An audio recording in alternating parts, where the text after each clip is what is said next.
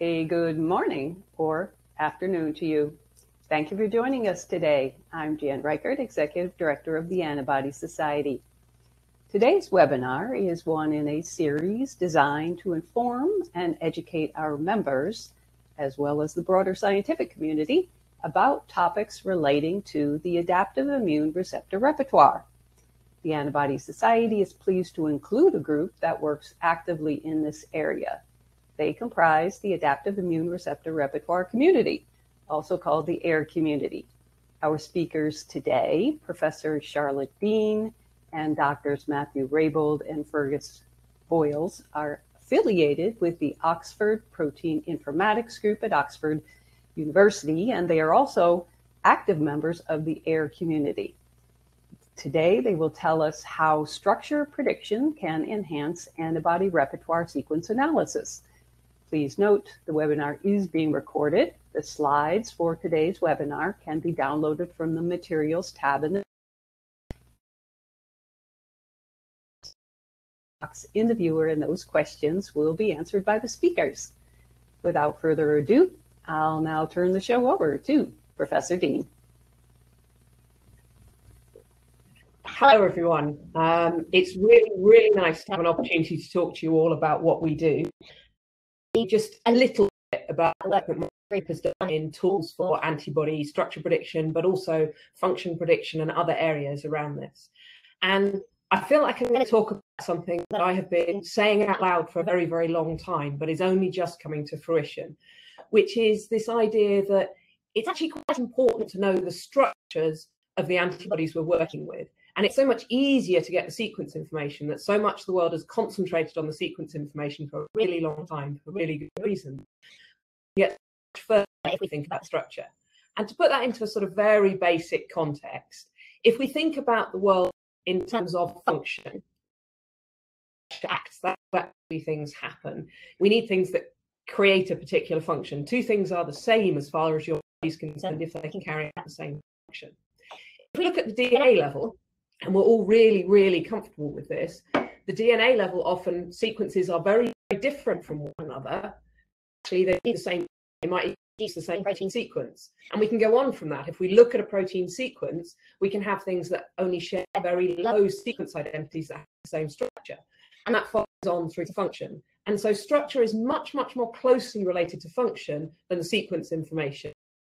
But unfortunately, there's a big issue there. One of the reasons why we spend a lot of time thinking about sequence space rather than structural space. And that is, it's really expensive to get a protein structure. So I would love it if every time I was thinking about a particular antibody or a TCR or a nanobody or in fact any protein, if someone would just solve the structure of it for me. Unfortunately, the cost of that, even if we're operating at really good levels, is probably in the hundreds of thousands of pounds. And that we're now able to sequence repertoires of antibodies and routinely get thousands and thousands of sequences of antibodies for any question we might be interested in. Unfortunately, aren't people happily there just solve the structures for me. But that sequence thing has changed completely. I love the right, partly because I'm a computer geek as well. So the white line on that shows the speed of Moore's law. So those of you who care about computers, that is showing the doubling rate we expect for processing speed on computers. And everyone thinks this is an awesome thing, and it is, it's incredible. But just to give it a comparison, the green line going down is the speed at which the cost of the human genome has gone down. So our ability to collect sequence information is phenomenal now. So we can easily get these very, very large set of sequences. We cannot very easily tell what the shapes or structures of those sequences are.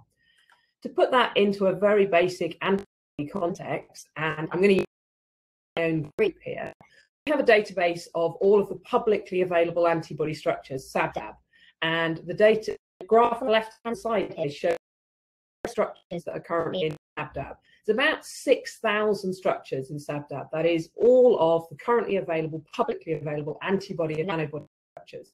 Now, that's quite a lot. But then we have also been trying to collect all of the available sequence data for antibodies that's out there. We haven't got all of this. And the public structures, I'm pretty clear we've got them all. But in the public sequence data, we haven't got them all.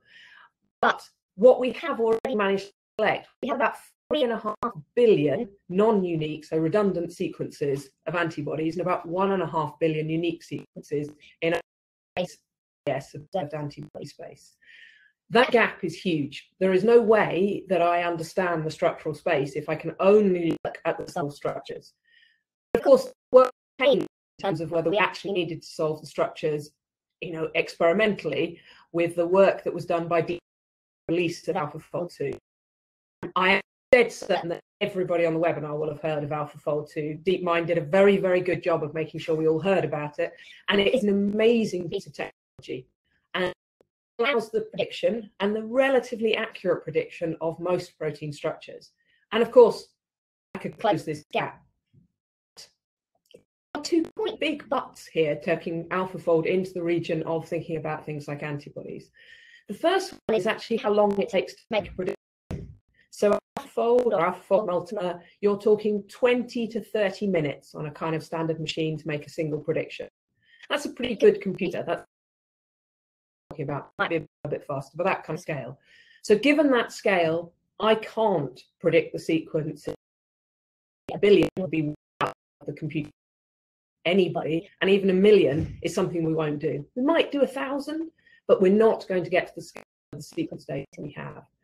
That's our first problem. Whatever we're going to use to close this gap is going to need to go much faster. And then the second problem is actually that AlphaFold find a general protein prediction problem. If you work in this kind of immune area are aware that immune proteins, antibodies in particular, don't behave in the same way as other proteins. So the sequence alignments and the mechanisms used to build AlphaFold don't necessarily work that well when you transfer them across to the specialist types of sequences here. So our group, like many others, set about making prediction tools for antibodies, just to give you an idea of how well it works. So I'm only showing you here in that little table on the left, the RMSD, so that's how accurately we predict the structure of the CDR83, so the third loop on the heavy chain of the variable region of the antibody. And the reason for only showing you that bit is basically everything else. So the rest of the numbers are not that informative. And if it was perfect, that value would be 0. If it's anything around about 1 to 1.5, everyone will be very happy. So the first thing you can see is actually the numbers are not good enough yet. So this isn't perfect structure prediction we're talking about. We're getting reasonably good structures, but they're still not perfect. But the next thing you should see is our method is the one called AbLooper at the bottom, is that we are able to make these predictions but so useful, but not perfect. But the other parts that make this potentially very useful, want to use it for, an ability to be able to predict when we've made a good prediction and when we've made a bad prediction. So if you look at the picture on the right-hand side, the y-axis of that graph is how good a prediction we have made, and the x-axis is showing you it's the RMSD between a set of predictions. So if we use it as a cutoff, we make a cutoff to say when we have good predictions. So for example, if I only take things which have kind of an average RMSD between their predictions of just 2 angstroms, I can ensure that I will make only good predictions and be able to actually give you those. And why does that matter? Because if I was going to make 1 million models and feed them onto the next stages of something, if 100,000 of them noise, you could say, well, that's not because nearly all of them good. But why would I put that noise in? I don't need to, because if every other model is excellent, I can take 900,000 good data points through, only those, and have nothing to confuse my further steps through the process. Now, of course, that does mean there might be some very important antibodies, but at least we know we can't model them instead of trying to base conclusions on poor models. The second thing that's important is how fast we can. So I've already shown you that we can make predictions about as well as everybody else within this realm, but the most useful is that we can produce the backbone conformation around 100 antibodies in under 5 seconds. That kind of changes the game. That now means if I say I want to make 1 million antibodies, I can actually go and model those kinds of numbers, so I can start to see what's possible. but I can also only use for everything I want to do next the accurate models, the ones that will be, if you like, useful for the next sets of predictions I want to make with them. Hopefully I've vaguely convinced you that it is now possible to kind of put this structural information onto these kinds of tools. And so what we want to do now is I'm going to let Matt and Fergus take you through the use of that kind of structure prediction painted onto sequence data to show you the kinds of functional inferences you can make, the kinds of things that you can learn and understand, and being able to do that. So it's over to them now.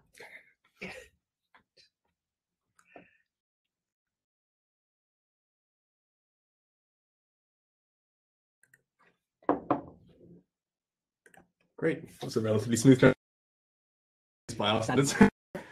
Very much. That's really seen for the topics we're going to discuss today. So we hope in this section, which is really the main body of the webinar, to recap a little bit about BCR and antibody repertoires, why they're interesting, why we study them, and kind of what's out there in terms of data on these things.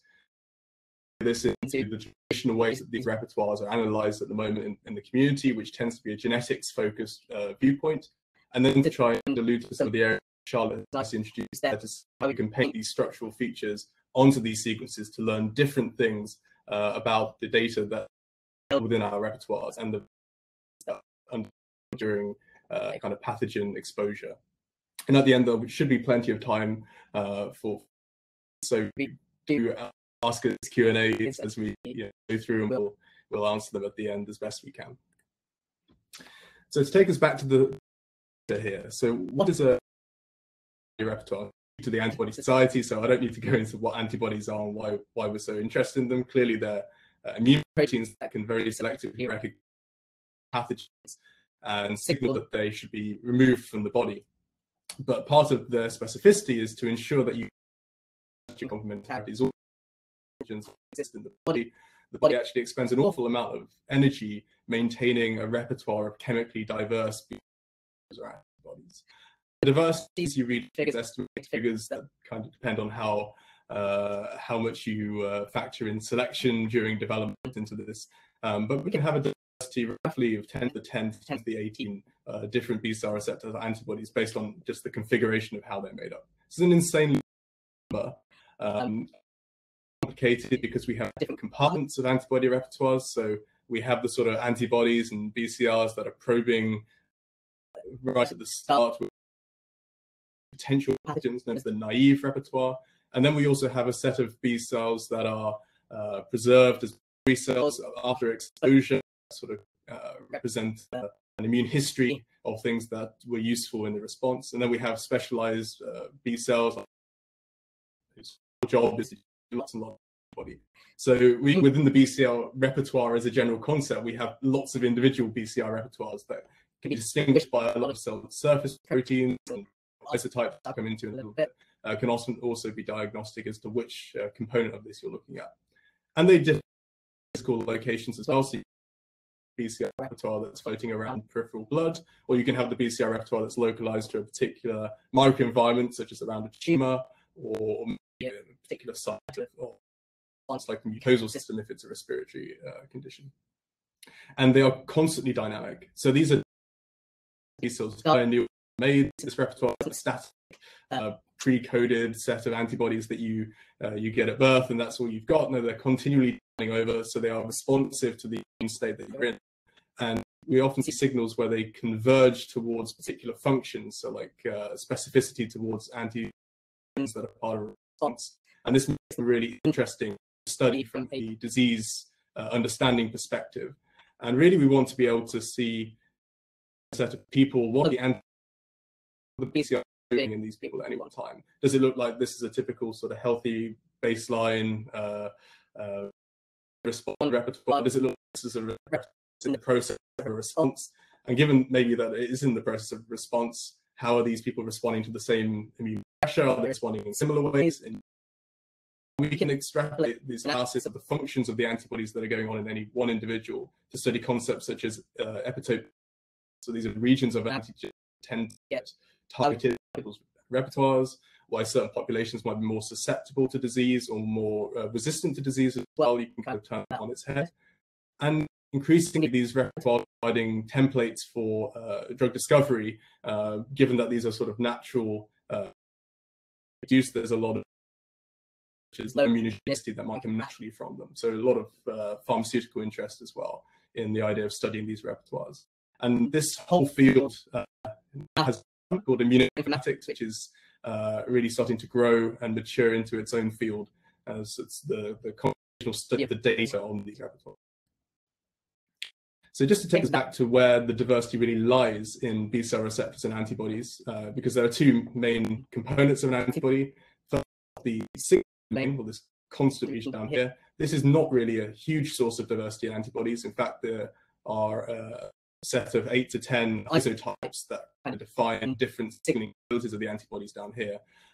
Where most of the variation exists in the antigen recognition event happens are on these tips of these Ys.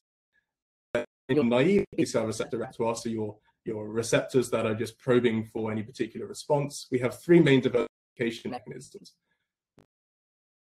Region is not encoded on a single gene. It's actually encoded across multiple genes, and these genes can be combined in different combinations, which gives us immediately there in terms of the chemistry of the binding site. We then have the events where these genes recombine to one another. We get additional junctional diversity. So there's length variation in some of the regions, and also sequence variation as well.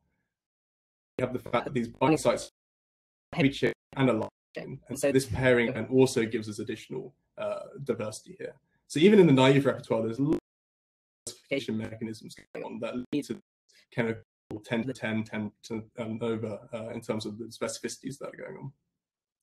And then has recognized that you migrates to lymph nodes, changes to another type of B cell, and can undergo somatic hypermutation. And there we can get mutations all throughout the sequence in the CDR loops, or the loop regions that are most proximal to the antigen typically in this event. And this has an impact on the specificity as well.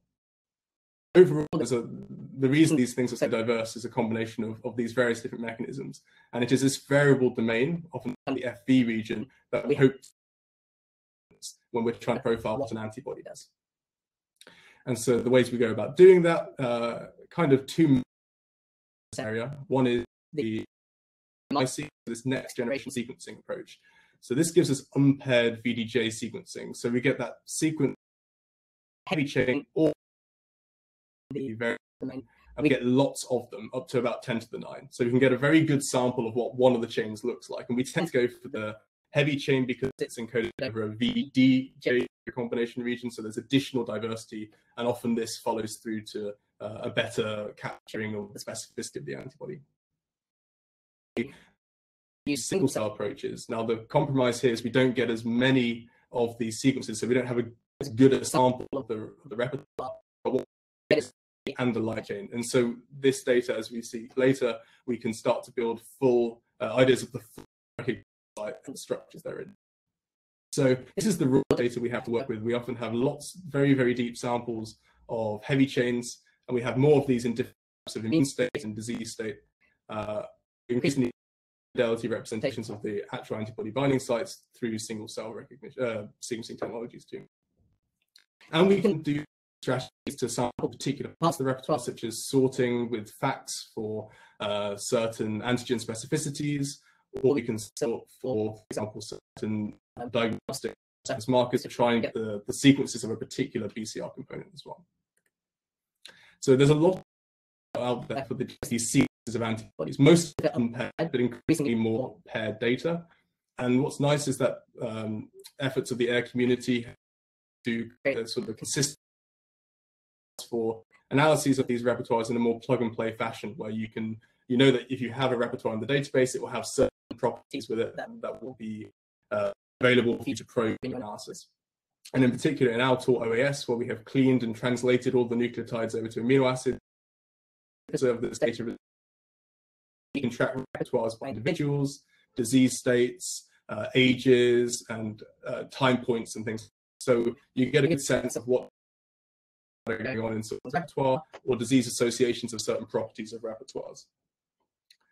And this is quite noisy because it's an example of everything that's going on in the system, so there'll be a whole spread of antibodies that combine to different things in these databases. But increasingly, another source of raw data that we have access to are labeled antibody data. So I've shown here an example of a database we curate in our lab, which is the coronavirus antibody database. And here we have the mappings between these FV sequences and sometimes structure these FV sequences against particular pathogens that we know they can engage. A lot of this data comes from repertoires now. Of these analysis campaigns that we can increasingly avail of in our analyses. So we've got all the sequencing data that represent what's going on in someone's repertoire at any one time. So how do people start to make sense of all of this complexity and predict the functions of what's going on? We start with the repertoire data set of interest. So it might be 10 to the 8 unpaired heavy sequences, or it might be 10 to 8 sequences here. And these are nucleotides or amino acids. Most of the things I'll talk about today will be amino acids because our group works at that level, it's at the residue level. Frequently, we can get constant domain straight out of these sequences because the particular primers that we use in the sequencing can capture enough of the constant domain that we can tell what isotype, what unit is attached to the variable domain. But a lot of the focus is on the variable domain itself, and the concept to map, again, to create some order to map these sequences onto predicted clones. So which sequences do we think in this repertoire are likely to come from similar progenitors? To see what sort of structure, if any, exists in the data. So this clonal mapping protocol is going through in quite a lot of detail because it's a very common technique in the field.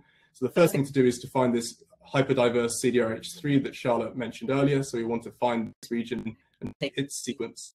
And then the antibody that's more germline encoded, more genetically encoded, we want to map these back to whichever V and J gene they are most from.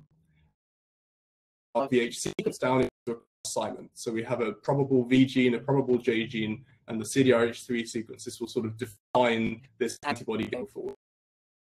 And light chain pairings, we don't have to do it just on a single heavy chain. And once we have these representations of the sequence, the natural step is to cluster these together. It's a process known as clonotyping. And here the idea is to group antibodies with similar idea they will likely have similar specificities. So the common set of criterion that are used is to pick the same V gene, the same J gene, the same length CDRH, have a certain threshold of identity between sequences. This is typically 80%. And you can start to get these bubbles where we have antibodies clustered that we think will have similar genetics. And this is a really nice study that kind of captures all the typical things that go on in repertoire analysis campaign by Raybould and Fergus. It was published in Nature a couple of years back now. And here she's analyzed what's 6 different diseases and look how just the sequences of the antibodies that are kind of drop out of these Illumina or 10x machines can tell what's going on in the response. Panels A to C here, these focus mainly on relating the isotype of the antibody, so the signaling domain, to how much of the antibodies in healthy individuals come from those signaling domains, and comparing them and contrasting them across different diseases. You can see certain diseases such as lupus has a high signal in the IgE component of the repertoire. So the IgE is often associated with autoimmunity, so that there's a lot of common sense to that. The other diseases that maybe have more viral origins have more of a mucosal IgA response. So again, just from the sequences, we can start to make sense of what we're seeing in the response. Panels are having performed that clonal mapping. We can start to implicate certain V genes as used in response, for example, and in different components on the right-hand side here. So in lupus, for example, we're seeing an enrichment of these 434 encoded antibodies normally seen healthy. So again, we're seeing these really cool signals from the genetics of the antibodies that seem to be present against how much of that genetic body you typically expect to see. And then we can do statistics on the repertoire, so we can look at how clonally expanded a repertoire is. Looks at, say, the occupancy of bubbles that I showed on the previous slide. And if we have a really big bubble with lots of sequences assigned to that genetic lineage, we can typically say, oh, well, this must have been really important in the response, and we can go hunting there for things that bind to antigens of interest. We can also capture clonal diversity. So given how diverse a typical repertoire is in terms of the genetic, does this individual's repertoire seem to replicate that?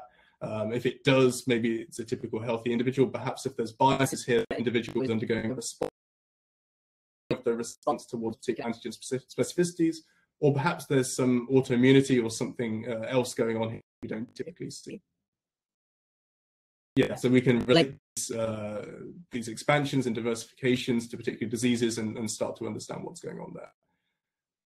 That approach to map antibodies to their specificities is to use these clonal representations against antibodies with known specificity, and we take a very similar sequence-based clustering approach here. So we have in blue here antibodies with known antigen reactivity. For example, this C15 antibody comes from the coronavirus antibody database. We know it comes from a particular lineage and has a certain CDRH3 sequence, and we know its neutralization profile and where on the coronavirus bind.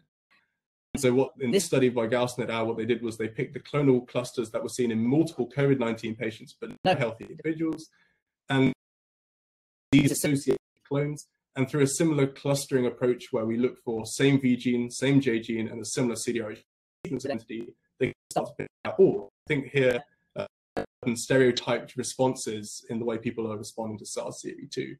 And we can make comments on maybe the clone based on the other antibodies of known specificity that it clustered in with. So these are really, really helpful. And by mapping the sequences of genetics and clustering, we can start to learn about what's going on in the repertoire, where's the locus of the response, and what are the specificities of the antibodies that are in the response. But it doesn't tell us everything, and there are limitations to what this approach can feasibly tell us. For example, I've picked out 3 that are made in clones. So the first thing is that you need typically to reach a threshold CDRH3 sequence identity to be assigned as likely to bind to the same target. Now, in antibodies, when you look through databases, is that the most conserved residues are actually the ones that are really the antigen. We call it the paratype. These are the residues that are actually doing the binding event. And there are certain residues in that CDRH3, for example, kind of standing by and not doing it. And then when you cluster antibodies, maybe when you think about the residues that are more likely to be proximal to the antigen, these tend to be more than the residues that are out of that. But there's no accommodating that within this classical clonal view of looking at antibody sequences. Another thing that clonotyping is that the likely V origin sequences must match for you to have 2 antibodies that likely bind to the same target in the same way. But you can see there are throughout IMG of technically different gene loci that have very, very high sequence identities and typically have very similar recognition genes. Because you have the same gene, sometimes you can cluster these into different sections of clonal space and actually overstating the functional of 2 by insisting that these things must match. And another factor is that clonotyping labels by the closest V gene. This can be a very good representation of the sequence looks like. It can pretty much be entirely germline encoded. But there are other circumstances where this is a gene that's been through lots and lots of rounds of somatic mutation, now quite sequence dissimilar from the V gene. In other words, the V gene is not a good label necessarily for what this antibody looks like in terms of these somatic mutations like CDR loops. This can be really important for actually defining what the function of this antibody is. And so towards perhaps would be an orthogonal way of clustering antibodies together that might not be so genetics focused, that might be more structural biology focused. If we can predict residues in the different antibodies that are most likely to be involved in binding, we can allow tolerance in regions that we know shouldn't matter based upon conservation in should matter for specificity, regardless of the predicted genetic backgrounds of the antibodies themselves. It's really the first place where we can help it, because it's very hard to just go from sequence to knowing exactly which residues are involved in binding to really which parts of an antibody tend to involve antigen recognition. We need these solved structures of their complexes, and after that we maybe can predict which of the residues of an antibody that are most likely to be involved in the binding event. And once we've got that, we can cluster just over those residues rather than over their genetic origin. Replace phenotyping, but it gives an orthogonal approach more from a structural biology point of view as to how two antibodies might be similar in terms of their specificities. And as Charlotte alluded to, we have a growing number of antibody structures in the structural antibody database to learn about this antigen-antibody binding event and which residues tend to be involved in it. So 75% of this data actually is useful for us because it captures the antibody in the context of the antigen. And this really has enabled lots of groups. The field leading group at the moment is a team from Cambridge, Parapred and AG, which is a similar method, uses a little bit more of an attention-based architecture to take these structures as input and then to output. Actually, I think these one are likely to be involved in binding, these residues in CDR2, these residues in CDR3, for example. And they do this representation of encoding of the residues that are involved in solved antibody-antigen structure, plus some expression characterize their chemistry. And then output, change the output label of in the paratope or not in the paratope. So you stick a sequence in, and it is actually these are likely to be in the binding. And you can do this really quite well. So the area under the PR curve is around about 0.87 for this. So this is something we can do really, really well. And based on that, then we built a tool that takes, instead of clustering over the predicted genetic, it's predict over the predicted paratope, so the residues that we think are going to be involved in the binding. Here is that antibodies that basically would be brought into the same area of function space by clonotyping. Maybe like this pair of antibodies, they have fundamentally different V genes, J genes, and CRH. When you cluster over the predicted paratope, do cluster together because they have the right kind of chemical profile that are most likely to be involved in the binding to do the same thing. And this is a real example of two antibodies, one in dark gray, one in light gray, that bind to the MERS receptor binding domain that actually cross the predicted together, but will cluster together in a genetics viewpoint. So this is something that people could get started very, very quickly with their feeding it into a clonotyping procedure is standard, and feeding into a paratyping procedure is equally standard. This is available on the OPIG resources page, and all you do is you have like a master file or sequence in your repertoire, or you have a repertoire data set straight from OAS.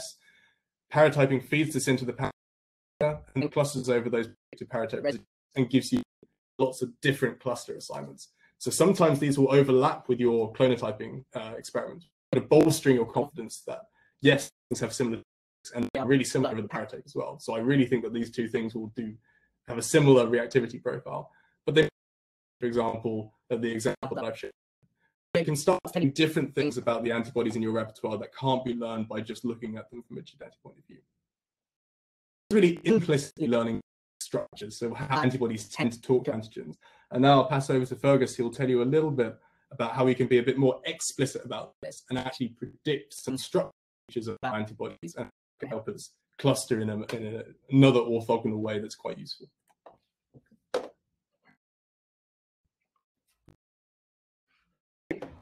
So I suppose to sort of follow immediately on from the idea Matt is espousing.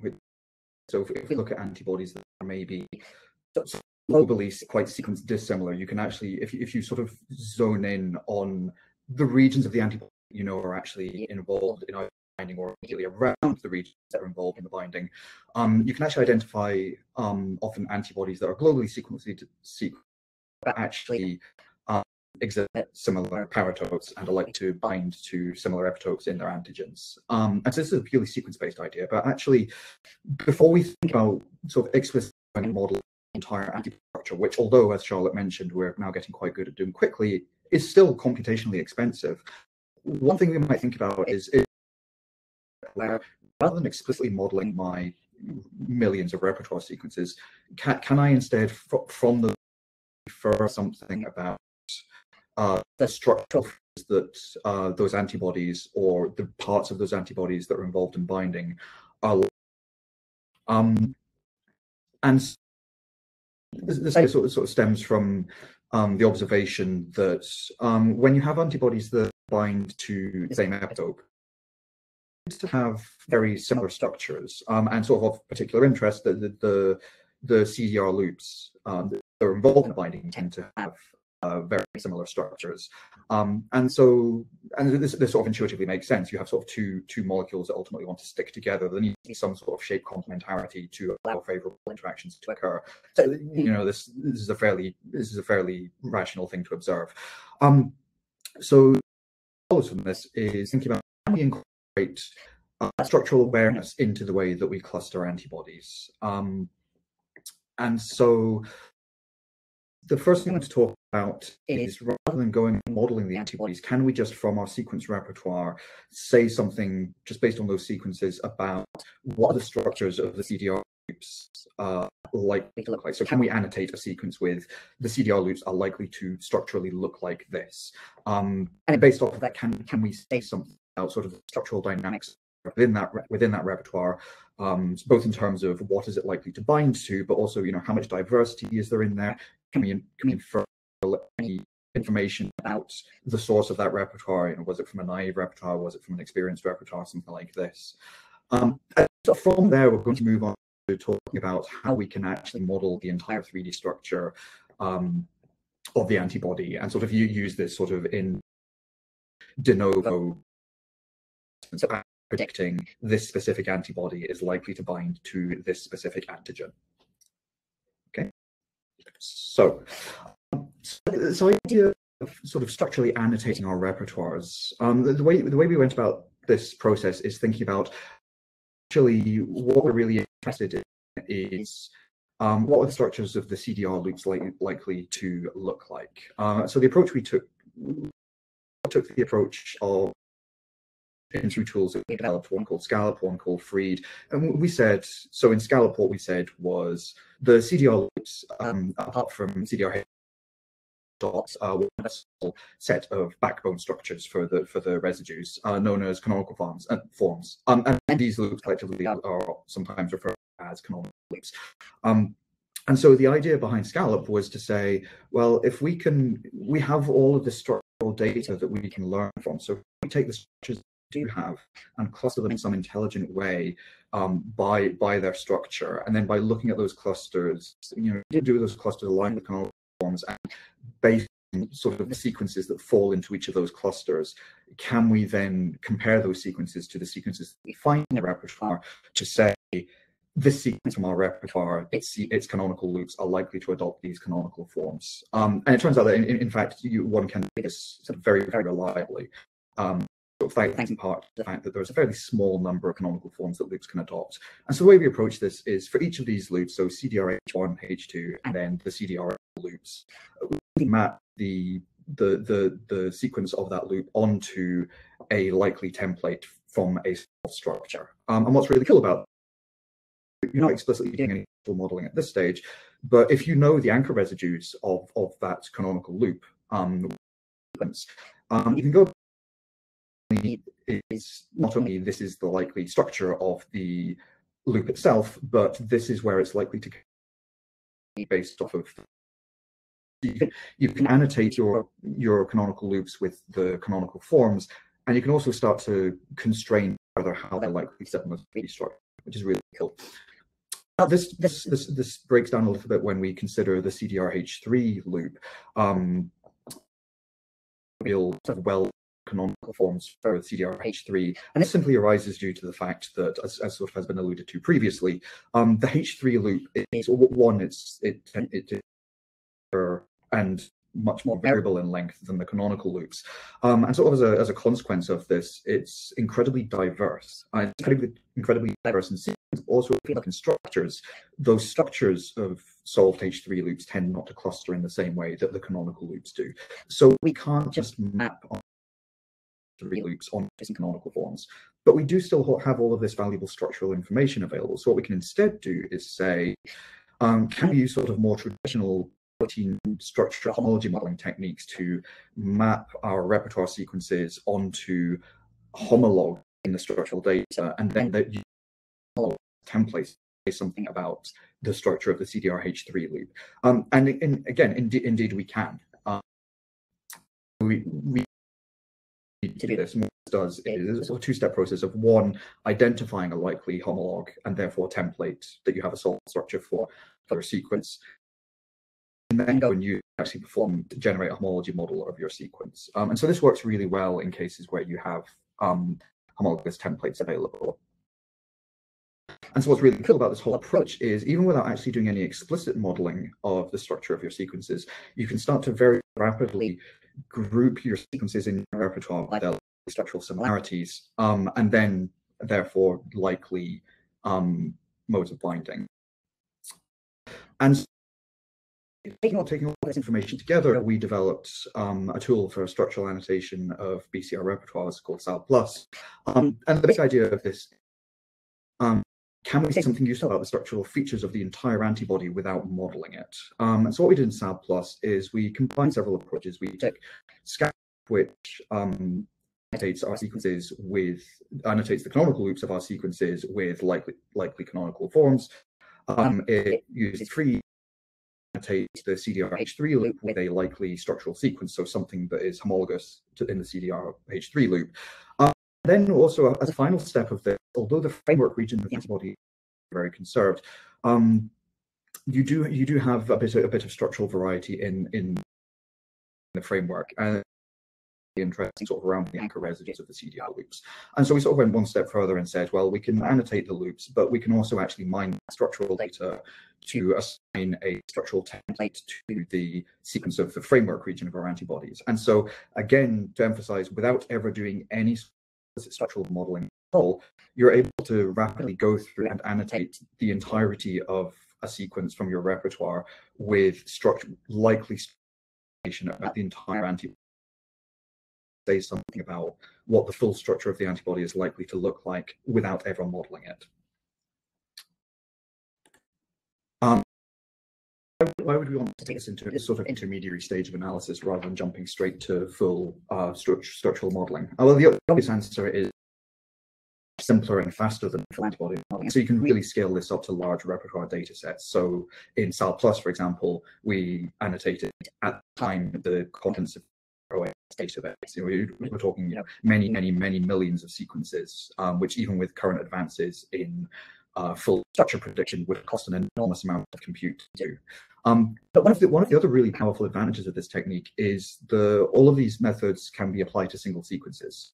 So again, the overall majority in repertoire data sets is still single sequence, just because that's where you get high throughput. And so you can readily apply this technique to all of not just the paired sequences that you have available. And one of the really cool things about this that I'm going to talk about in detail now is when you can achieve structural annotation of an entire BCR repertoire, or indeed multiple entire BCR repertoires, you can then start to, when you sort of look at how they group together across the repertoires, you can start to infer things about variations between from different species or at different stages along the B-cell differentiation axis. So we're going to talk in a little more detail about that now. Just to define some terminology first. If we imagine sampling data from naive BCR repertoires, we might observe, looking at how the CDRH3 cluster, actually, we might afford us, this is sort of obviously there will be more examples in reality, but imagine we had 4 distinct CDRH3 structural clusters in the BCR that we're looking at. Now, if you assumed that none of those observed structures were particularly fit, if you randomly sampled naive BCR repertoires, you might assume that each of these 4 clusters makes up around 20% of the structure of that you observe. However, in reality, what you actually observe in naive BCL is that some structure will be enormously overrepresented. So just in your naive BCL repertoires, most of the actually converge on a fairly small number of structures. And so we're going to define those as structural stems. And then you will observe some clusters that appear frequency random sampling, so we'll define that as random usage. But then there will also be some clusters that are actually incredibly underrepresented. So the and the structure are represented in the naive repertoire, but they're very uncommon. So with technology out of the way, one of the things that we observed when we applied this SAB plus annotation to data in the observed antibody space is when you just cluster by CDH3 template usage, one of the things that becomes immediately apparent is when you compare repertoires at different stages along the axis of differentiation, so you go from naive all the way through to plasma, what you observed is, in the naive repertoires, you have massive overrepresentation of a small number of templates. And as you move sort of along the axis of differentiation, so you gain more disease exposure, you get a more mature repertoire, the pre-underrepresented templates, so structural forms, become far more common, and what you previously thought as structural forms become far less common. And so this sort of relates back to this idea of your sequences undergo somatic hypermutation sort of along the axis. So as you become more disease exposed, as it matures, you gain far more diversity in the axis, and therefore in the structures observed. Intuitively, this makes sense, but what's actually really interesting about this is just by if you have some repertoire data, just by looking at how the CDRH3 usage clusters within the repertoires, you can say something about where how mature was that is your repertoire. And what's quite interesting about this also is we sort of observe similar patterns in both human and mouse.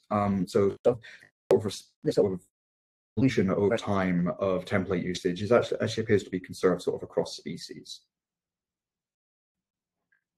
But we could go one step further and ask, well, other properties that we can observe that vary along the axis of differentiation, and how do they vary across different species? So again, we can entire sequence, not just the CDRH3. One of the things we can look at is how do the canonical form usages of the canonical loops vary. In particular, if you look in the naive repertoire, you will have you have a very small number of canonical forms in use, and so essentially the canonical with things that are close to germline sequence.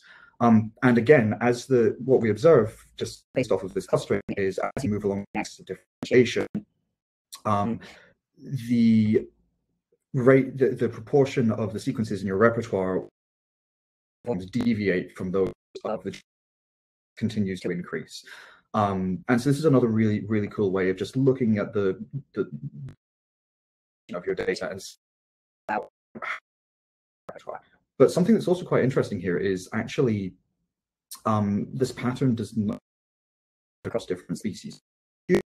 You see this incredible deviation from germline canonical forms, but in mouse repertoires you don't. And there's been in other studies as well. So it's a sort of a nice confirmation that what you're observing in this structural annotation and clustering approach actually matches up well about how repertoires evolve in different species. And something that I sadly don't have a nice figure to show you, but work that we've seen recently is actually if you look at repertoires from humanized mice, one of the really cool results is actually the canonical in humanized mice repertoires. The patterns that they exhibit are much closer to those that we see in human repertoires than what we see in mouse repertoires. This is sort of a nice confirmation that actually the approach gets very close to sort of the natural behavior of human immune response rather than still being dictated by what in mouse.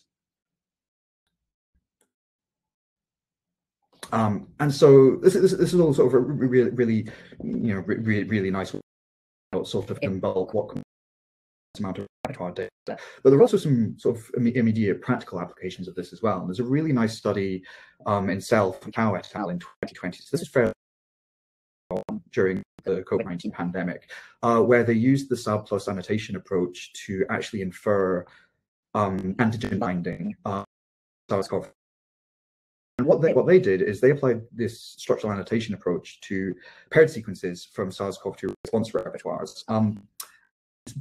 what's interesting about what they did is the sequences within these repertoires were quite diverse, both within, but they also exhibited fairly low sequence identity to the known SARS-CoV-2 binders at the time, again, sort of in the pandemic. But under the structural annotation approach, the heavy chains actually formed a structural cluster. So not only do we observe that they all converge on similar structures, even though they're not sequence identical, but actually this structural cluster, the loops structure, exploited a known loop template from a PDB structure for a SARS-CoV-1 binder. And so this sort of information is sort of starting to build confidence in, well, maybe actually there's some merit in some of these sequences, even though they look nothing like the known SARS-CoV-2 binders. Indeed, when this was sort of taken on to actual experimental testing, 7 of the 12 antibodies from this cluster were able to neutralize SARS-CoV-2, and they did so by a common epitope. So again, coming back to this idea that you can have very dissimilar sequences in your repertoire converge on common structure and a common function via their interactions with the antigen. So I think that's a really, really cool example of this sort of approach for rapidly processing enormous amounts of diverse data that actually has some immediate real-world applications. So that's all thinking about sort of using structural information implicitly. So up to this point, we haven't actually explicitly modeled the structure of any of our antibodies. We've just annotated them with look like. But as Charlotte alluded to earlier, the use of full structural it just continue to grow and grow and grow in terms of popularity, in terms of the scale at which we're able to apply it, and in terms of the accuracy with which we're able to model antibodies. And as we increasingly have access to paired FV repertoire data, one thing we might start to think about is what's the best way to actually go about large-scale modeling of complete structures. So as Charlotte sort of alluded to earlier, something such as AlphaFold 2 is an incredibly powerful tool for prediction of protein structures in general. It's perhaps not the best way to approach antibody perspective, but you still want to achieve high throughput. And so there are several different ways of sort of doing full structure modeling for antibodies. The way we sort of approach this in the group with our tool A-body builder is to sort of think of it as sort of, again, going back to this idea that we can split up the structural annotation of the antibody region, canonical loop, CDRH3. We can do exactly the same thing when we want to model the antibody. So rather than just feeding it into a full structure predictor, what we can do is we can take a framework region, mine the structural to identify homologs that we can use as structure templates for the framework region. We can then find some structure templates for the canonical loops, which we're very confident that we can do because you don't have very many canonical forms. And then you can look for the CDRH3 loop in all the structural data. And if you happen to have a sequence homolog for CDRH3, you can use sort of template-based modeling for the CDRH3 loop. Have such a template, then you can always fall back on ab initio modeling. So you can use standard tools such as Modeler for this, or we have a tool called Lynx, which at the expense of increased runtime was able to sort of generate more accurate antibody CDRH3 loops. And once you have all of that in place, then you can think about modeling side chains. And so by approaching it in this manner, you can achieve sort of quite good accuracy, both the canonical loops and also acceptable accuracy in the CDRH3 loops. And the real advantage of this approach is you could model a full structure on the order of 20 seconds on a single CPU. So we're getting closer to that sort of high throughput scenario. But earlier, sort of something that's revolutionized protein structure prediction in general recently is the use of deep learning, and in particular, the use of equivariant graph neural network, AlphaFold2 really.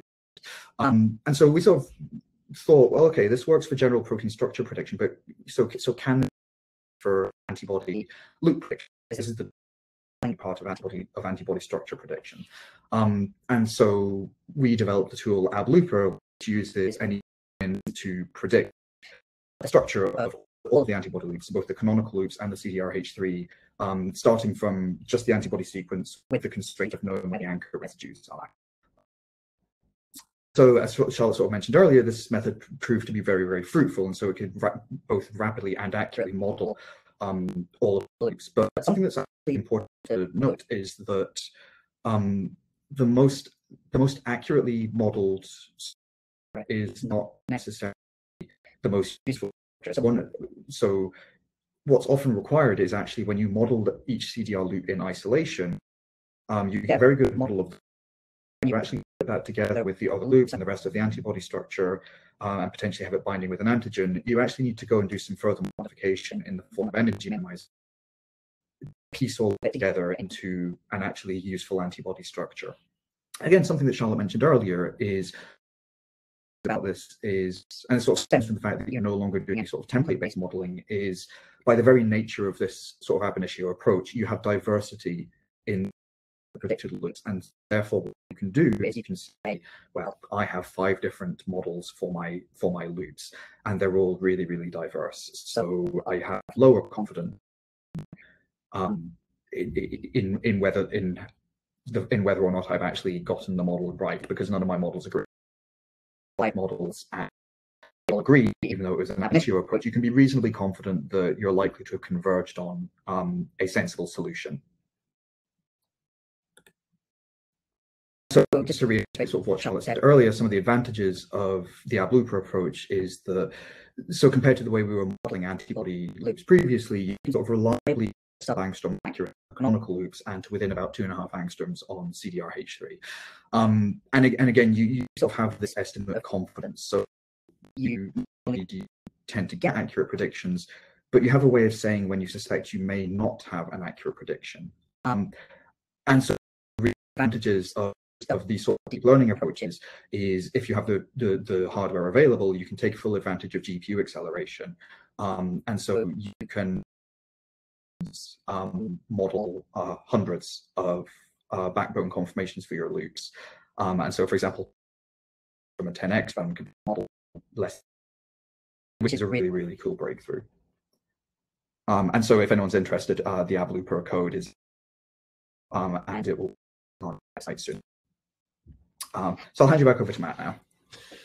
Yeah, brilliant. So we've sort of seen there how structure can be used implicitly to predict and cluster based on which residues are most likely to be involved in binding. We've seen how we can apply structural annotation to isolation from one another and cluster their predicted likely structural properties and learn what's going on in the repertoire from that. Are any of these clusters of similar loop structures? And now Fergus has walked us through actually how we could go about building full FV models of our paired sequence data. And so really in the next few slides, I'll just show what we think are really cool applications of what you can do with these full 3D models of the FV binding site. And another interesting thing to note is that for ab-looper as our way of modeling antibodies, because it performs better than a bodybuilder, a lot of the stuff that we've been able to inject so far has been more classical homology modeling approach. And so we're excited to see what even better structural models can do to our interpretation to get better representations. So this first idea is if you have a set of FV data for which you say know what the antigen is, or you are highly these antibodies probably bind to similar targets, so that you can get this data, for example, by antigen sorting from a repertoire and then sync. But with this data, one thing that we really want to know is which of these antibodies are likely to bind to the same epitopes.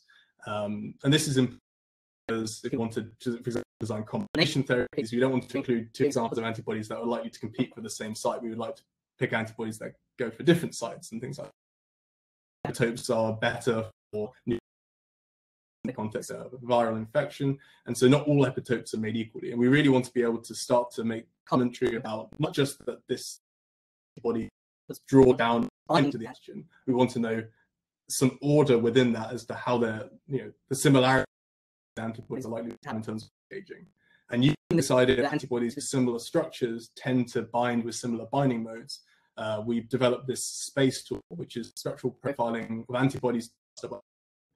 And it's a very simple concept. You just take your antibody sequence data, and here we use the sort of artificial sorting approach by taking the database. So we know all of these antibodies bind to coronavirus antigens. At the time, we had around 2,000 data points. We have closer to 4,500 of these now. But we fed them into the structural modeling, the FV structural modeling process, filtered for the set that we think are modeled most accurately, and simply clustered them just on their backbone topology. So no chemistry going on here, literally just saying which antibodies have similar shapes to one another. And we have to look at the metadata that's associated with the sequences we put into the same structural clusters. The vast majority bound to consistent domains. So we were able to use antibodies in a sensible way, given what we know they bind to just from the FE model, literally nothing else. And quite a high portion of the antibody data too. And indeed, some where they disagreed, maybe on the metadata, could actually be linked back to experimental threshold. In the alive, say, for example, couldn't quite delimit whether it was an RBD binder, an NTD binder, and things like this. So already getting very high performance by just thinking of the shape of the antibody and grouping things by that FE shape. And here is a sort of visualization of an example. 70 antibodies that we modeled. This demonstrates really what you can do when you have a hypothesis of how some antibodies combine. For example, a solved structure of an antibody that's already bound to a coronavirus antigen. Alignment-based docking approach, where you take the models of the antibodies that have been grouped into a cluster, a structural cluster, and you align those with the one example structure. And you can see that all the antibodies within this cluster seem commensurate with a particular epitope, a particular way of approaching the antigen. And this allows you to do epitope profiling and to really not just say that these are likely to bind to the same epitope, but which epitope they're likely to bind to. And from the CDR3 and CD3 sequences represented across these antibodies here, we can see it's a huge diversity of sequences all linked to the same epitope. So we can imagine a kind of expanded clonotype where we don't really had an antibody in this clonotype, 2 of 10 had one in the second clonotype, and 2 of 10 had one in the last clonotype. Fundamentally, it's the antigen and specifically to the same epitope. And so these are the sorts of signal we're able to draw from the data by considering what we think they look like in 3 dimensions based on that. Oh, sorry. Just on that last slide, the summary there is that start to pick out actually that already we thought the response to SARS-CoV-2 was quite public based on that work from Galson et al. Where we just literally do the genetic clustering, some maps with other known repertoires. But when we start to group together genetically dissimilar things that can do the same function, we see it's even more public than we thought by clonotyping. And the amount of pressure on particular parts of the SARS-CoV-2 spike protein is being borne out now with these variants that crop up in quite predictable ways. And interesting, by considering structure rather than being hyper-focused on genetics, is that we can look at similarities between different species. Now, focus that really nice example earlier of canonical form usages and deviations across different species and how they have different properties. But actually, think about it, virus is equally foreign to us as it is to mice. And when you start to group these antibodies together by structure and not sequence, we can see epitopes that both humans and mice available distinguish the antigen as not self. So you'd never ever be able to cluster the genes of the mice and the humans together to find which genes can do similar things. But if you think about their structures, sort of mapping it into a different part of the space, you can start to make functional inferences of how humans might respond similarly to similar targets. So that was just literally just using the canonical, well, just literally using the back prediction of the FE domain, but the sequence of the antibodies, so we can use some of this information as well. It's not off limits to us. And this is really the idea behind the Appligity software. I showed you paratyping earlier, which was kind of purely sequence-based and learned implicitly from the structures of antibodies, talking to antigens to work we care about. But with a full FV model, you can put those residues I should care about onto an ID structure antibody and a rich representation of how these residues might talk to one another in terms of interaction groups, not just the consecutive sequence, because frequently residues that are in sequence fold together when you consider their structures. And so we have this relative spatial positioning of the paratope residues can be quite allow us to draw, again, thinking from a clustering perspective, functional inferences of antibodies that might have not looked similar just literally in terms of the similarity of the paratopes, but actually a subset of the way that these residues are connected in space brings them towards, well, actually they might be able to bind to the same. And so this was the idea behind obligity, where we represent these antibody binding sites by the color of the chemistries of the different residues, but also the positionings. And we represent this via what are known as hash tables. And so we can develop these sort of triangular representations of different antibodies, these different residues on the antibody might talk to one another in the context of a binding site. And so we map this sort of spatial paratope into and use methods of similarity between hash tables to cluster these representations together. And based on a threshold that's been set on solved structures that we know bind to the same antigen and kind of the properties of their paratopes and what are the conserved features there, we can set a cutoff. Say if your Tversky similarities, we're going to group these antibodies together as potentially able to bind to the same epitopes. And these are two really nice examples of how this can take you even further beyond what paratyping can do by considering the structure. Here we have 4 antibodies, 3 of which will engage the same antigen and 1 of which does not engage the same antigen. So it's fundamentally different in terms of its specificity profile. If we just look at these antibodies based on the CDRH3 profile, all of them would be scored as dissimilar. So these are not going to get clustered in the different in that way. If we think instead by obligity, we actually are able to surpass the obligity all of the antibodies that engage the same antigen, whilst retaining the sensitivity of finding the antibody that doesn't engage the same antigen, that doesn't meet the obligity threshold. And so what we're showing here, the paratopes of these antibodies underlined in bold here. Sometimes the paratope identity would fall below clustered together, I think, clustered together. But because the spatial positioning of certain key residues across the interface is similar enough, we group together the antibodies likely to bind to the same site. So we can take even bigger jumps in genetic space, in paratope space, to spot the functional commonalities between antibodies with as well. And this allows us to play around with ideas that we don't even necessarily need the same length of CDRH3 sequence. So long as maybe is the same structural positions, we can have antibodies with different CDR lengths that might bind to the same site. And here, antibodies where the same shape for the H3 can adopt 2 different shapes and bind to the same target. And obligity was able to sort of see beyond the fact that these antibodies are different H3 loops and see there's enough similarity here that they're likely to bind to the same site, which is really cool. Another application of models is that we can start to look for how we define the structural diversity of an entire repertoire. We've looked in isolation. What we want to see is all the FV shapes that are involved in my repertoire. So this sort of flow chart on the left side shows one way to do this data, where you have to pull together heavy and light chain sequences and consider how they might pair with one another. But increasingly, we have this pairing from 10x data. We do this easily, where we just take the paired sequences, model them, and then we can look at the diversity of these models and compare where these models sit with different individuals. We can go from sequences to snapshots of the FV structures that are present in someone's repertoire. And as we different individuals to look at how similar the structures that are sampled in their repertoires are to one another. And we end up with these ideas of more private structures that we see in a subset of the individuals, public structures that are observed in every single individual. And what we see in the genetics world in terms of how similar people's repertoires is that actually most people's repertoires are clonally private, right? There's this beautiful study from Brian Briney in Nature where they did really, really deep VH sequencing of individuals and found that just 0.00% clonotypes were shared across 10 individuals, which would imply that if you had to belong to the same clonotype to respond to the same antigen, we shouldn't be responding to the same antigens in the same ways.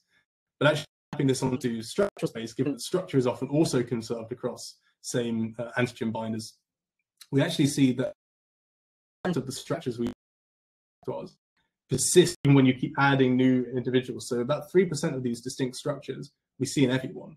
And this is consistent with the sort of overlapping reactivities we see between people's repertoires. And we've proposed this as a structural kind of basis set. And we've got ideas that maybe we could use towards library design for drug discovery. We've also taken this set as representative of what the antibodies typically look like in humans to learn about maybe the therapeutic antibody profile. And so we're playing around with this idea and what we can learn from these really common 3% of structures. It also compares that are quite similar to the clonotyping idea. So we mapped the common FV structures that are present in 3 individuals before vaccination, and then look at how those commonalities change after vaccination. What we see is that the proportion of structural similarity in the repertoires goes up after vaccination. And this might implicate particular structures in the actual response, as Fergus, maybe the changing of canonical classes that you don't typically get at baseline, but you do get after antigen response is being seen here. And so this is another to study and learn what this can tell us. And then finally, Fergus will wrap this presentation up with an idea of we can do an antigen in mind, but we don't maybe have a lot of examples of antibodies that actually bind to it, so cluster so much of an option. We might have to think about this in a different sense. This is very early stage work, but we're thinking in this area, and Fergus will sort of walk us through how we're thinking about it. So this sort of final idea is, I think it's going to probably sort of this part of this presentation. As Matt said, it's very early stages research. So the idea, and it's sort of limited by, in order to start thinking about sort of analyzing body library to try and identify sort of novel binders for an antigen of interest, you know, one must first construct a reliable antibody. It's sort of a non-trivial challenge. Even in the advent of increasingly available paired data. So one further of I have a library of structures available, let's do something cool with it, is I might say, well, I have a repertoire associated with these topical example obviously being SARS-CoV-2 and sort of related coronaviruses. I might immediately ask the question, does this repertoire contain something useful that we're interested in? So for example, I have a SARS-CoV-1 repertoire. Is there anything useful in there for SARS-CoV-2? We have present. We have the ability to go and model. We can sort of cluster and then model a subset of this library to get sort of some set of representative structures to represent the diversity in my repertoire. Can I come up with a way of randomly screening? And I come from a small molecule drug discovery, you know, with the small molecule world, the idea of I have a library of compounds, I screen it against a protein target of interest is old hat. People have been doing it for a long time with varying degrees of success, I must admit. But can I come up with a method, given all of the structural data and a solved structure idea of my antigen, the method of actually screening this library of antibody model, things that are likely to actually bind to that antigen target? And often this is option that you really have if you don't have some sort of prior data or examples of antibodies that engage your antigen of interest. So there's already sort of been a question about sort of a truly novel target in the chat. So you have some repertoire for maybe a related disease, but no knowledge of known binders for your new target. Maybe this is probably the best place that you can start. And so the way we approach this is sort of taking ideas of what people have done in the drug discovery world, where people found that with the ability to represent a 3D protein structure in a way that is amenable to being fed into previous convolutional neural networks in sort of analogous ways to how they analyze 2D images and 3D videos. So you represent it as a set of images, sort of take each atom or atom type in your structure as sort of a different channel, analogous to color channels in images. So one image is actually 3 different sets of pixels, one for red, one for green, one for blue. You can do the same thing with protein structures, feed that into a convolutional neural network.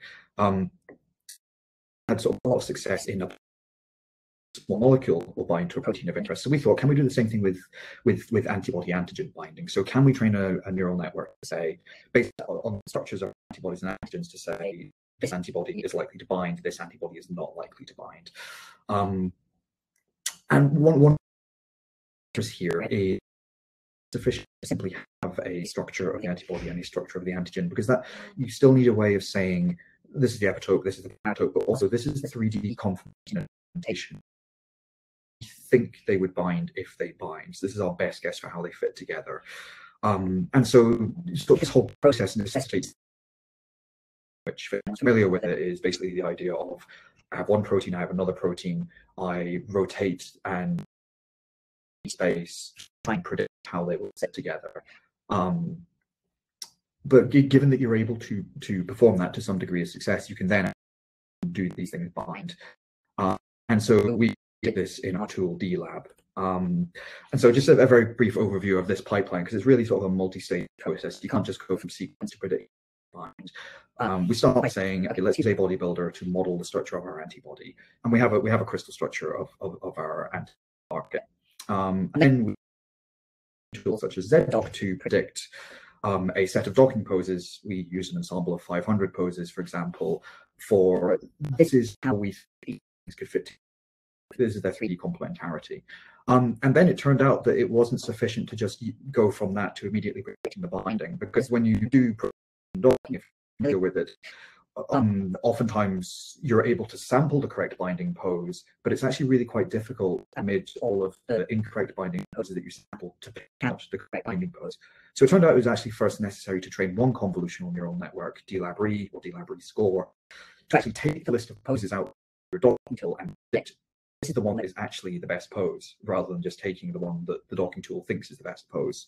And so from that, you can reduce it down to poses by thresholding that at some level of confidence, or taking the top n%. You were saying earlier about not to feed points into your model necessarily, you can arrive at sort of your best chance for predicting binding. And then given this, you can then take a set which is trained in a slightly different way for a task, DLab virtual screening or DLab VS, to predict all of these things that I think I have a good guess for how they stay binding, or it's just some sort of spurious 3D shape complementarity but can't form any interesting interactions. Given that the correct true binding event. And just to very, very quickly give you an overview for sort of how well this performs. So the figure on the left here shows how well you so the first set of bars shows how well you would expect to do if you randomly sampled from your library of antibodies. So the blue bar shows the ratio of the chances of having a binder in what you've sampled, 2%. The red bar shows the likelihood of getting a true binder if you take the top 20% of things in your library. So there's obviously, when I do virtual screening, I'm trying to reduce a big library down to a tractable number to test experimentally.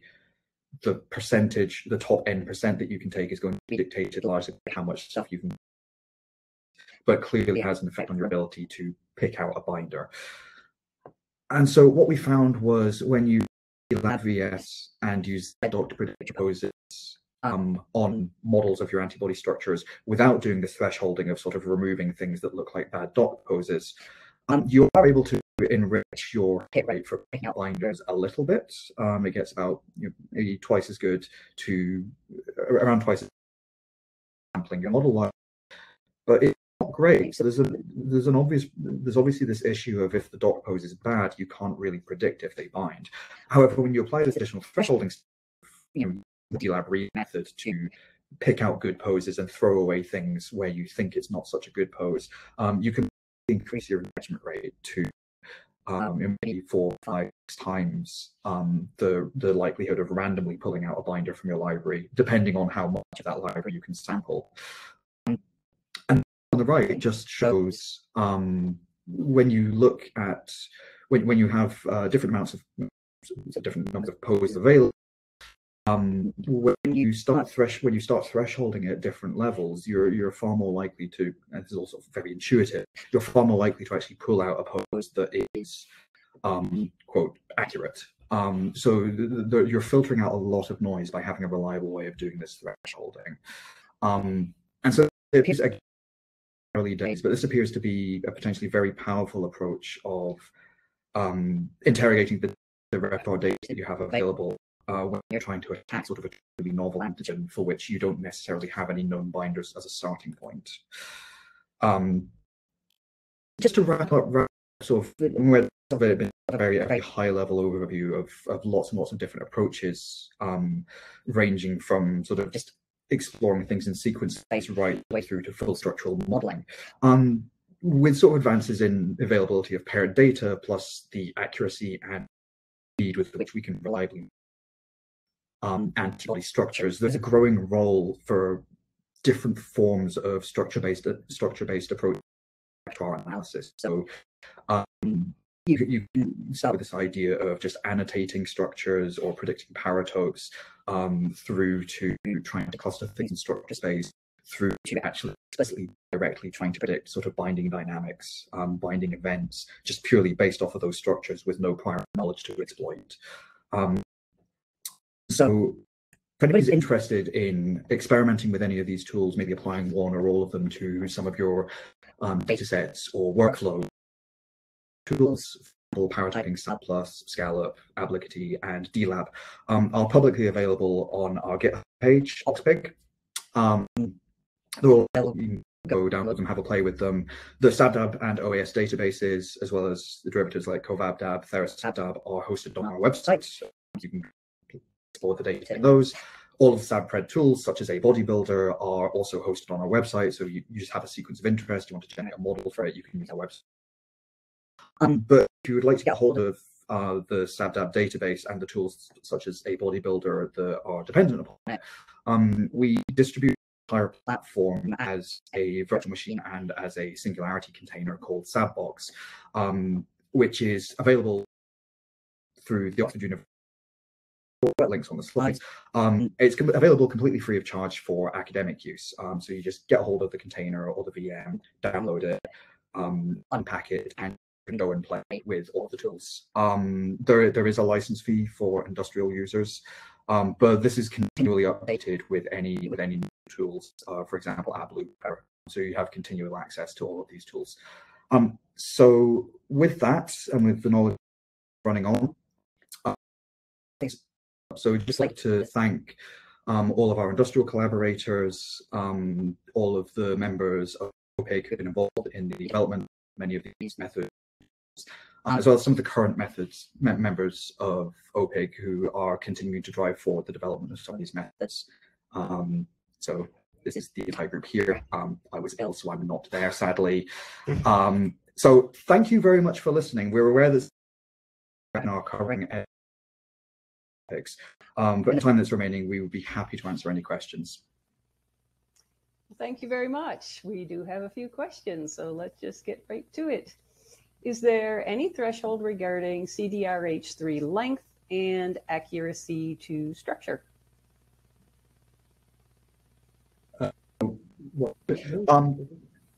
To some extent, so I suppose it's important to template-based method and ab initio methods.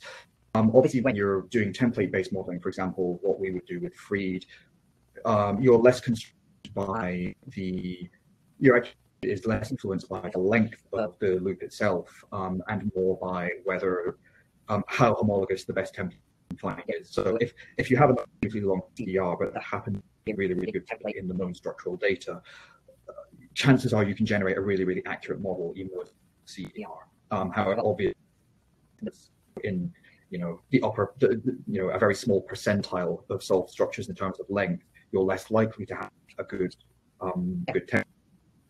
You're more have a bad model, but that's more just the consequence of it being data driven, rather than the length itself. Methods, and for example, AbLoop is completely length independent. There doesn't appear to be an enormous issue in terms of sort of slightly longer loops being hard. But just in general, a longer loop, it will take longer to model. And depending on the method you use, yes, there may be some issues with accuracy. But it's not quite as simple as loops above this length are harder to model in that respect. Next question, is it reasonable to assume that structure of the CDRs is related to the solution it is crystallized in, and the structure in, say, PBS would be different? Well, I think in general, the thing we have to remember with all structures is that they're measured in some way, right? And they're often measured in a way that is quite destructive to the protein that's being assessed. So if we're talking about exocrystallography, we're bombarding it with X. We're talking about we're freezing molecules. So we are perturbing the molecule during the structure solving process. And so, yes, it's important to consider about this very rigorously, that any way of solving the structure is like to have an influence on the structure we actually see.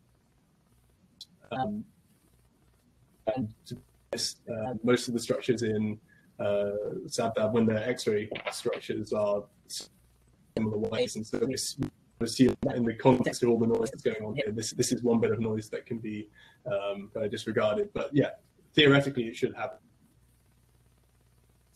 Next question.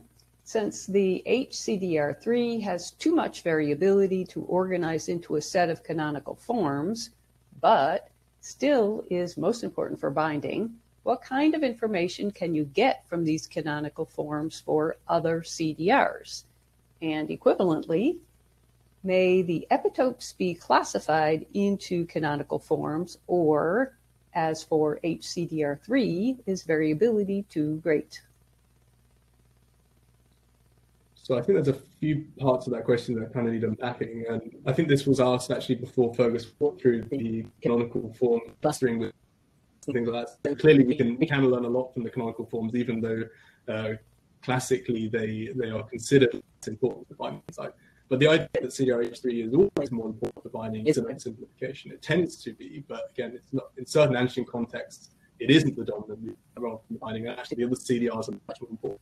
You can imagine very short CDH3s that don't have quite featureless, maybe they're mostly glycine containing. They're not going to play a huge role in the binding. So, first of all, yes, it's very important, but the CDRs also are very, very important too. And the point about epitope prediction is a good one. So we still are very predict an antigen, what is the epitope of an antigen. So we don't really know the features of epitopes. So while it feels like there ought to be some classification that we can group epitopes together via their canonical structural features, right now we're not at the point where we can do that.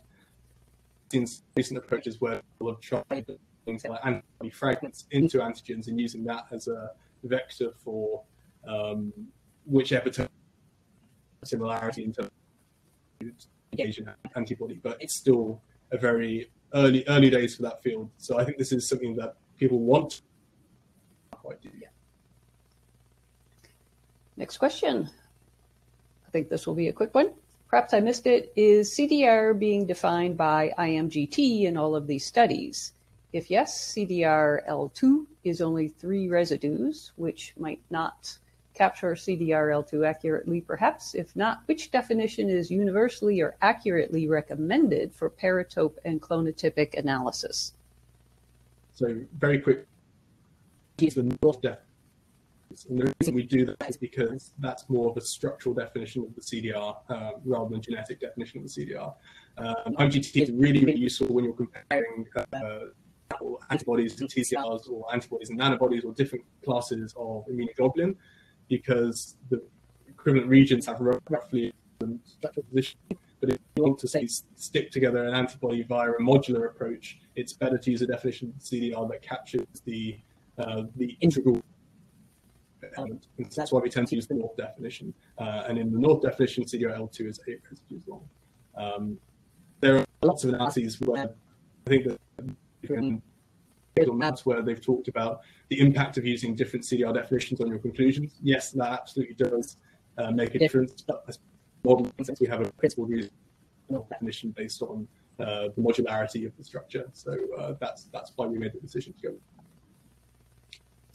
Next question. With the deep learning approach, how would you expect structural prediction to behave for a new or less well-studied target like a novel vaccine antigen target? So that's a really good question, but I think, and this perhaps doesn't go but also there are similar issues with sort of previous template-based approaches, or even any other data-driven ab initio method. And what you would really expect is if the antibodies that are like a novel target are sort of incredibly sequence dissimilar to anything that you have in the known data approach, be it or template-based or database search method, is going to be, if not going to, then at least is going to have much less data that it's learned previously to draw upon, and so either will be able to model it less accurately or confident in its prediction. For example, if you think about blueprint, it might be more variable in its predictions because it's less constrained by what it's seen previously. However, it's not clear whether that doesn't necessarily imply that it's the novelty of the target that is going to cause you problems in modeling. It may be the case that you have actually a really novel antigen target, that there's some exploitable motif in the epitope, which actually, although it's globally similar to anything you've seen previously, it's actually key for binding, and that one motif is all it takes for the antigens that would neutralize it to have a common structural feature. And with antibodies you've seen previously, and therefore modeling the important part is easy to do. And so in that respect, you might actually generate a really good model, even example hasn't seen antibodies for anything like it before. No, like I've seen in the SAR plus example that you brought up, where we didn't have much data on SARS-CoV-2, but we had some data on SARS-CoV-1. And there, the homology of the, even though it was a novel target, the homology of the antigen kind of saved us. Exactly. Okay, we're going to take one more question because I think it's going to be really quick, and then I'm afraid we'll have to wrap up. No worries, though, for people whose questions did not get answered, the speakers will contact you with the answers. And that quick question is the structural annotation method species agnostic? Yes. That's, you know, you have a sequence. You can number the sequence, pick out this is the framework region. These are the sequences for all the seed. So and then being able to do for example, a database search for sequences or parts of sequences that are homologous to what you have. That's all completely species agnostic. So you can apply it to sort of sequence from any species. Again, coming back to this idea that all of these methods are data-driven structural data we have. Obviously, some species are incredibly overrepresented in the PDB, human and mouse being the obvious ones. So if sequence on mouse sequence, your structural annotation method is on average going to yield better and potential than if you have a sequence from a very understudied species. But this is nothing to do with the annotation method itself. It's purely a consequence of being data-driven and the data sort of very, very imbalanced. And we've benchmarked this at least on humans and mice. We've tried holding all the mouse data and seeing if we get a better prediction just from human data.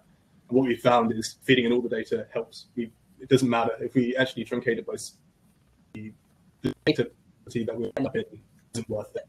So it's better to include both of them. So great question. All right. Well, thanks very much. And again, I'm sorry we can't get to the last couple of questions, but no worries. The speakers will contact you with the answers. So in concluding, I'd like to thank our speakers for relating their insights into how structure prediction can enhance antibody repertoire sequence analysis. I thank you for joining the webinar today. An on-demand version will be available in a few days. I'll send a link to it via email to everyone who registered. Please do feel free to watch this or any of our on-demand webinars when it's convenient. Thanks again, and have a great rest of your day.